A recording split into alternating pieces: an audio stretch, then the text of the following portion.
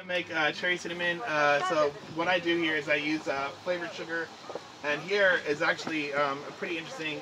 If you can see here up close, this is actually called flossine or floss sugar. It's actually basically like a cotton candy sugar, and this is actually called cherry berry. Out of all the ones I've actually tried, this has actually been my best one. And of course, you can actually, you know, as far as like people always ask, like, how much do you put in?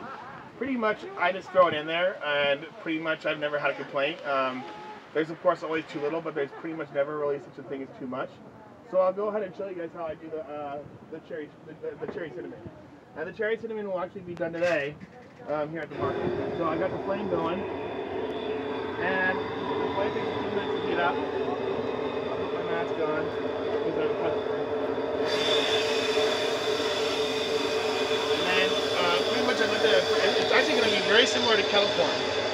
Kettle corn will be a little sugar, little salt, and of course with the cane sugar.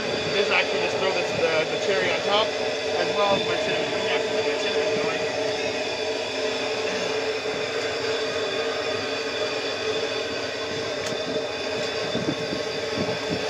And here I have pretty much a small jar of cherry cinnamon at the I got this at Sam's Club for about $9, $8. And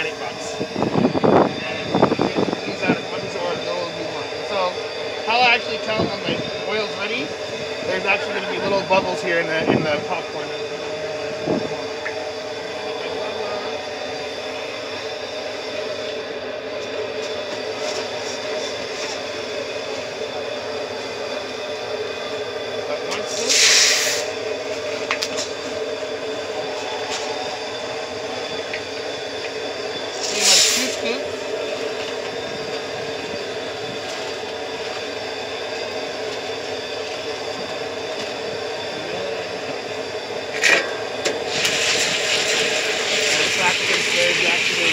Left here in the back.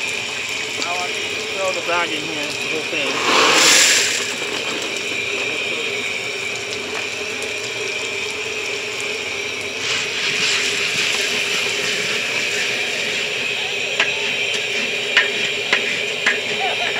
And then I'll put some sugar in.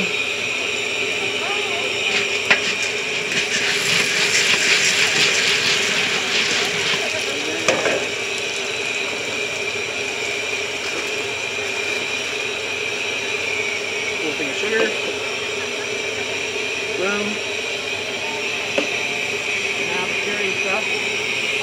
This is and the great thing about this is that it comes out red, so the popcorn will look red and it'll attract a lot more customers. And then like I said, just put it right in the middle. And if I haven't told you already, this is pretty much the same sugar. This is pretty much the same sugar that you use for cotton candy. Then stir this in, and you can already see here it'll turn red. You can even smell the candy in already coming out.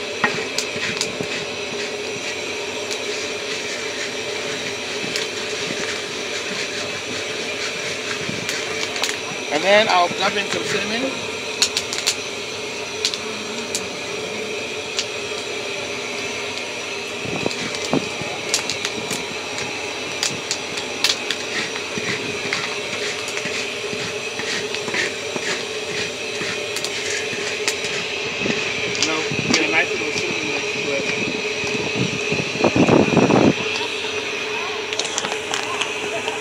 And again, like I said, there's no specific measurements here.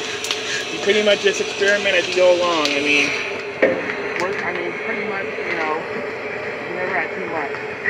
And so with this, and for me, there's various people, you know, as far as paddles go, I always prefer to use the wood paddle because I like it better than the metal one. But it all depends on what your county is favorite. I can actually, you know, regulate here. And then of course, what I'm doing is pretty much always stirring at the very bottom, and as long as you stir at the bottom, you'll be all set and ready to go here in a minute. It'll pop up here in a few minutes.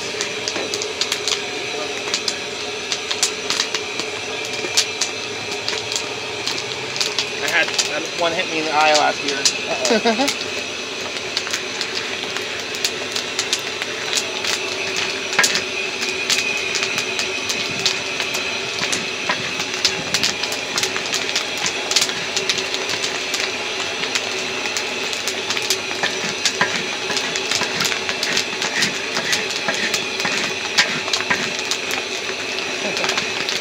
one hit you. Yep. It's all good.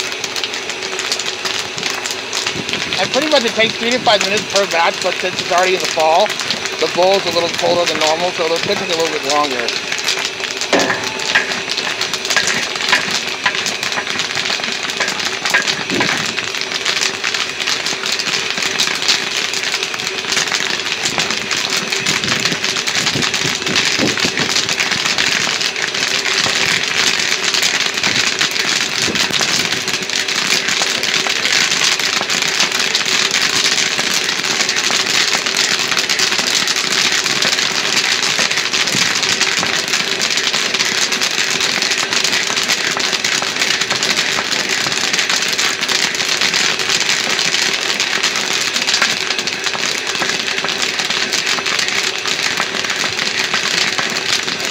Alright, then go this way while I jump it.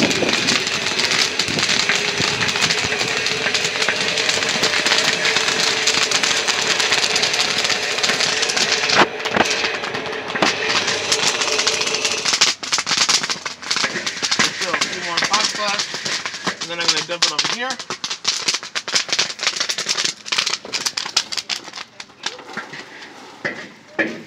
And then there you go. Shake it here. I'll shake this up a little bit and then I'll tell you when it's off. Like probably another 20 more minutes here. So now that this is cooled off, pretty much now you can actually see it be red a little bit, and it's still pretty hot. So pretty much at this point it's still really warm. So it's gonna take probably about another 5 minutes to divide up the sugar, and once the sugar cools down, you can actually get the cheese off of it. Alright, well this is Smitty's Kettle Corn. You can like me on Facebook. Feel free to send me an email or any questions you may have, text me or whatever. And then of course subscribe on YouTube. Thank you.